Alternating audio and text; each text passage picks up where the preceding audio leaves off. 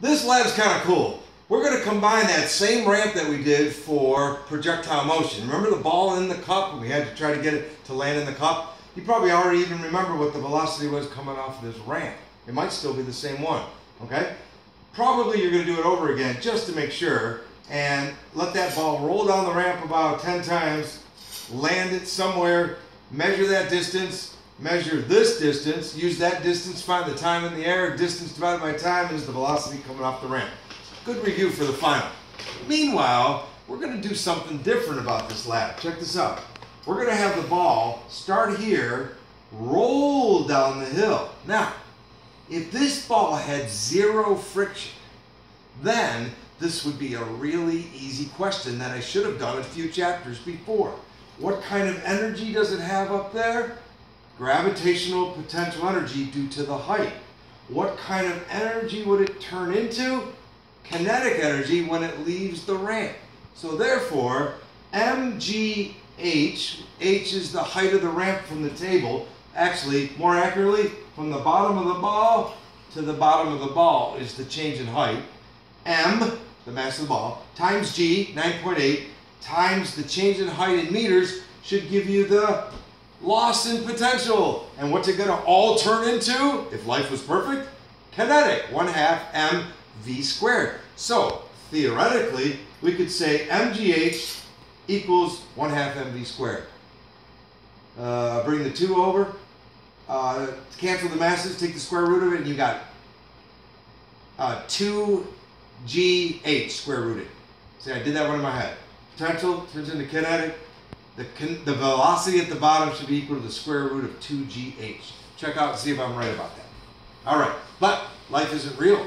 So we're into this chapter 12 thing going on here where we're learning about moments of inertia. So the name of this lab is rolling down the ramp. Ball roll on ramp, okay, something like that.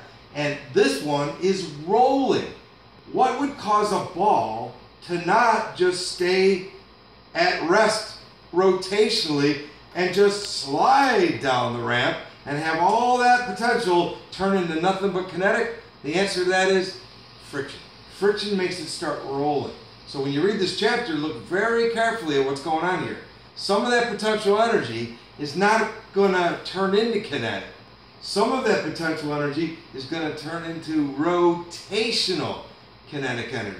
So in the book Knight, 3rd edition, on page 318, there's actually like a table where you have the different shapes and what their moment of inertia is. So which one is this ball? And the answer is, it's a sphere, okay? So look up at the moment of inertia of a sphere and use that, because the equation you're going to read about in any book that you find is the rotational kinetic energy equals 1/2 I, which is the moment of inertia for a sphere. It's not in the chart. 1/2 I times omega squared. Remember what omega was? Rotational velocity.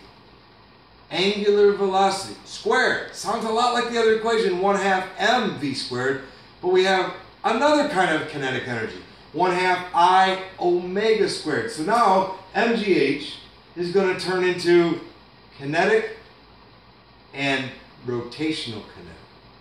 So we aren't going to get the square root of 2gh. We're going to get a number at the bottom a little slower than 2gh because some of that energy is hiding in the spin, not hiding in the sideways motion. Get it?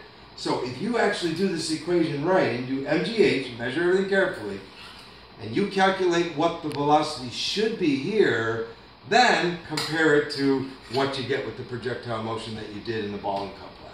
That's all this lab is to make sure that you're reading this chapter enough where you know that the conservation of energy now works with rotational motion also. That a pool ball that's hit and spinning not only has translational kinetic energy, but there's energy stored in the spin motion as well as the sideward motion. So that's all there is to the lab. Let's update one more time. You're going to find the velocity coming down the ramp using the book and the measurements so that the potential turns into kinetic plus rotational kinetic. You're going to get the velocity of the ball leaving the ramp. But then you're going to do the whole projectile motion thing again. and make sure that the velocity is close. Do percent error, compare it, write a little discussion. The error might be really high, don't freak out. There's friction here, so you can tell what the major cause of error is. All right, it may be not rolling all the way, but it is definitely making noise, and that means some of the energy is leaving me and going into sound energy and heat. So you know this is not going to be perfect, but seriously, try to do it as best as you can. Even if the error is high, you're going to learn what I want you to learn out of this. So have some fun with it. It's kind of a great review for the final, but it's also a great way of making the book stuff come real to you, because potential is going to turn into kinetic and rotational kinetic. And that's it. Go to it.